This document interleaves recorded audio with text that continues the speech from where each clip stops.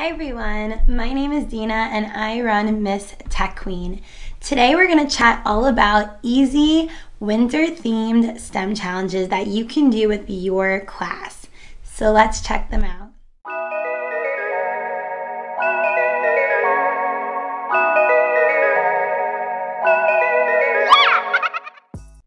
So the first fun activity that you can do with your students is to have them build a sled. I grab a big piece of cardboard that I find from like old recyclables or something laying around my school, and I love to decorate it with marker to make it look like a hill. And the students build with Lego and they try to build some kind of sled that would be the fastest. Now, if you don't have Legos, you can always use another type of building material. You can also use recyclables, but I find using reusable materials is easy for many students.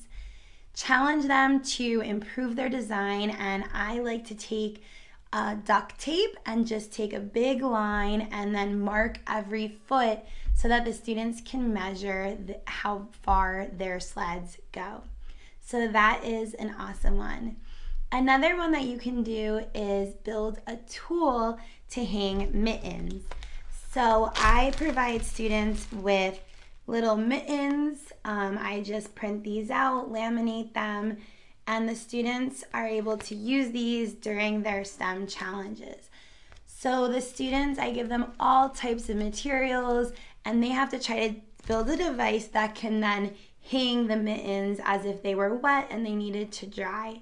So again, you can really use whatever you have in your classroom: popsicle sticks, pipe cleaners, index cards, construction papers, cloth pins, all different things, and get them to build and make some kind of device and invention that they can dry their mittens with. Another really fun and low costing activity is to build an ice sculpture or some 3D shapes. So this is great practice if you're doing 3D shapes. And what I do is I buy these little foam balls from the Dollar Tree. You can probably find them online and other places. These ones happen to be silver sparkles, so they look fun for winter. They look almost like ice. And all you really need is toothpicks and the foam balls, and your students can create different ice towers. So it's really simple. They just need to poke a hole, and I remind the students not to poke it all the way through. That will ruin the ice, the foam ball. Just poke it enough so that it holds and it doesn't slide off.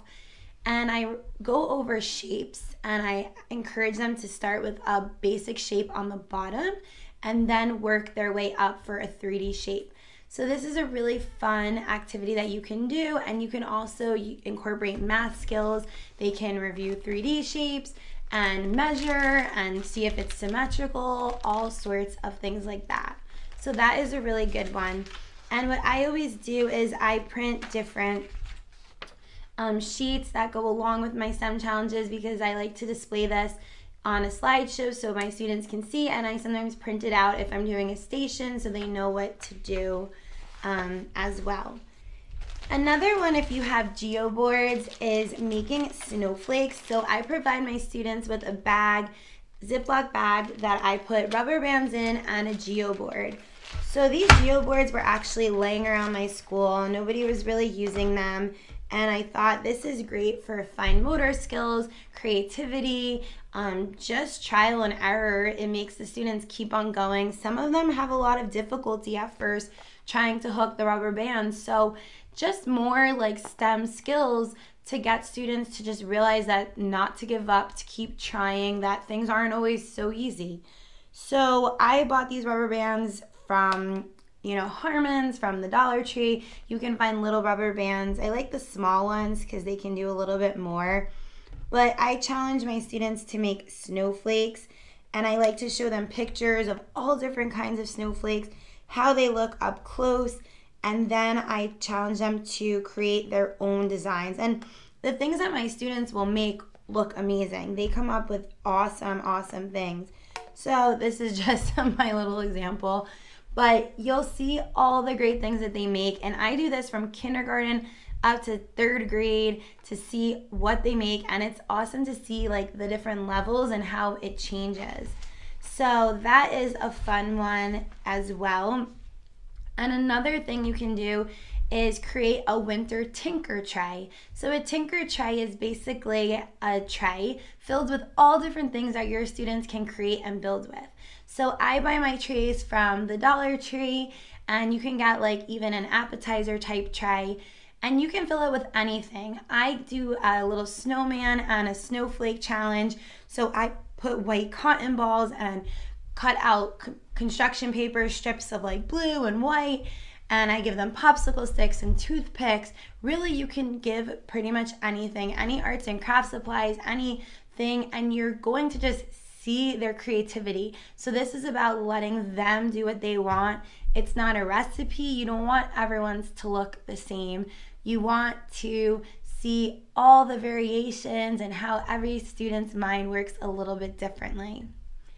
And if you want to incorporate writing, I always use sheets so that when students are done, they could write and draw. So here's just an example, and it says, what does your sled look like? They can draw a picture, and then they could write in here and describe what they built.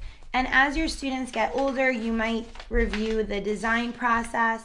So I always like to display or print out the design process so my students realize that they always need to improve. That is one of the most important steps. Students often want to rush and kind of just be done with it, but I force them and kind of encourage them just to keep going, try something new, not to give up.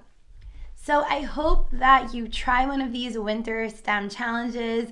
If you want ready to use and go kits, I have some activities in my Teachers Pay Teachers store, so you can check that out. Otherwise, you can definitely use these activities in your own classroom and make your own twist on them as well. I hope you have a fun winter and stay warm.